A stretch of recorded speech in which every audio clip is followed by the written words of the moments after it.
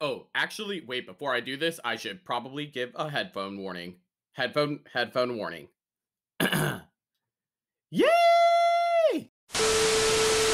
Yo, I'm gonna need you guys to rate that in the comments, because I'm not gonna lie. I think that was my first time ever letting out a yee. Anyway, first let me go ahead and give a shout out to the OG Twister, a movie that came out before I was even swinging back and forth as a blanket wrapped baby, a movie that I have obviously never seen, and from what I can tell so far, a movie that wasn't really in the demand for a sequel, but they must not have gotten the memo. We're in the lack of creativity Hollywood era, baby. Anything goes around these parts. And in reality, when it comes to an almost 30-year-old franchise getting an opportunity at a random kick-ass sequel only a week before the most highly anticipated movie of the year comes out, well, just like the movie proudly wears on its chest, that's just the American dream. And while this movie might leave you with the feeling of wanting to test the dangers of off-roading with your best gal pal and your best pair of douchey sunglasses, that's kinda all this movie really has going for it. But is that really a bad thing? Twisters is one of those movies that I didn't really know what to think or have any real expectations going into it whatsoever. I mean, sure, the trailers looked pretty cinematic and explosive. The disaster genre has been a rather hit or miss type of an experience in terms of quality over the last decade, but that's to be expected. And it's not like I personally had that nostalgia experience of the classic 90s feel of that small budget escapism movies with the feel-good, relatable characters and incredible practical effects to go off of. If I'm being completely honest, it's just one of those summertime blockbuster movies that's just here to tickle your fancy before the big dogs show up to finish the job. And for the most part, I would say Twisters shows their commitment to the audience in its attempt at being one of the best summertime appetizers you could ask for. For a movie that literally has its plot in the title, I was pretty surprised how relatable and nuanced they were able to make our main cast of three.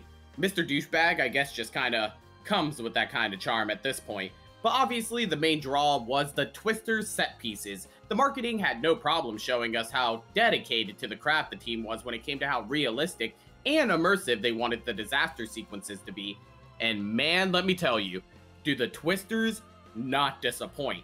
For someone who lives on the coast and does not experience the absolute devastation these swirling behemoths leave in their path, it is no joke. And I would surely be one of those dumb blokes that try to outrun it as if I can even outrun my overweight rabbit. I guess what I'm trying to say here is that for the audience members that might be on the fence or feel as if they have to do a little bit of homework in order to really enjoy themselves with this sequel, that is not the case, and I think Twisters really debunks the mold of how you can handle a sequel with this many gap years in its entertainment value.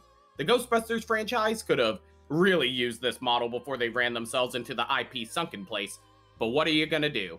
I don't want to yap for too long because I do actually have some words that might be some hot takes. I could also just be out of the game for a really long time. So with that, let's just go ahead and get into...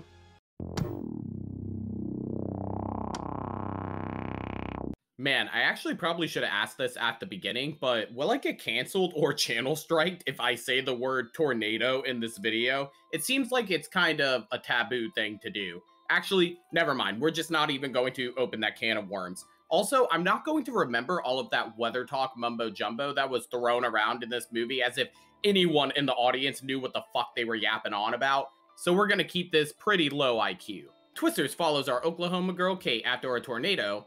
Oop, see? I just did it. Twisters follows our Oklahoma girl Kate after a Twister experiment gone wrong, leaving her with pretty understandable PTSD after witnessing and feeling responsible for the death of her friends, crew, and love interest at the time. Fast forward 5 years later, Kate has become a city girl in the Big Apple when after reconnecting with her past friend and only other surviving crew member Javi, Kate and her Supergirl Twister instincts are recruited to join Javi in his new business in order to map the Twisters so they are able to predict more weather mumbo jumbo. Pretty much they just want to save lives. With Kate being pretty reluctant to the idea at first, she ends up joining the crew in Oklahoma where she finds herself running into Mr. Douchebag Tyler Owens, a sunglass-wearing bloke who eats charm for breakfast and chases Twisters for the views and the fuck of it. Or so it seems. With that, the rest of the movie pretty much plays out exactly how you would think. A narrative that's simple enough to keep the pace going for our TikTok brain audience, a love story that is only really believable because it's Glen Powell, and Twisters so massive and destructive that it truly makes you wonder why people still live in Oklahoma if not for the Sooners. Welcome to the SEC, you fucks. It's interesting because I don't really know if I should get into my hot take first or if I should actually give my genuine thoughts. No, Actually, let me cook so I can get cooked. Don't get me wrong, this is a pretty specific nitpick, but it was the first thing that me and my mates talked about when leaving the theater, so it's just been on my mind. Obviously, Glen Powell has the looks, charisma, and path to becoming an A1 star in this industry. There is no question about it, especially because we are in a time where the movie star is truly becoming a myth and an idea of the past. But dude, maybe it's just an Oklahoma girl thing, but yo, try showing up to some chick's house out here on the coast after only knowing her for like a day or two, just to casually let her know that it was just a simple internet search to get her address. What the fuck is going on there?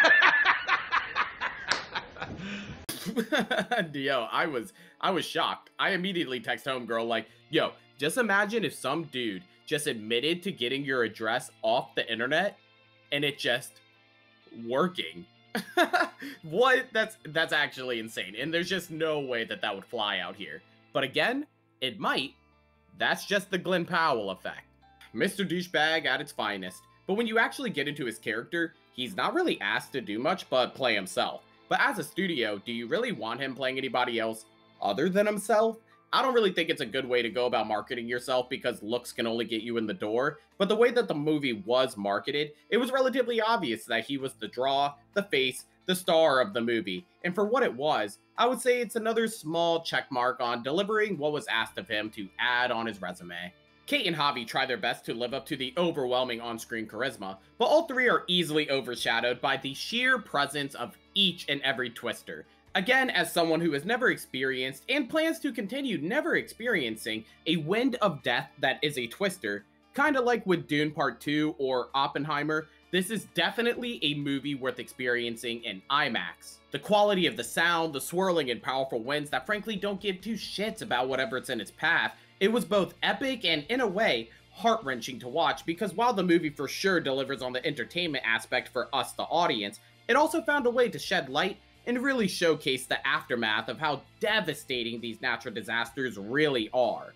But at the same time, watching a community come together in its most time of need brings your spirits right back up in order to get to the next twister scene. It's a greatly paced but never-ending cycle of catastrophes and freaks of natures that twisters really are, and it's not that hard for me to say that you'll more than likely enjoy yourself by the time the end credits come rolling along with that one last white dude screaming in your ear about America.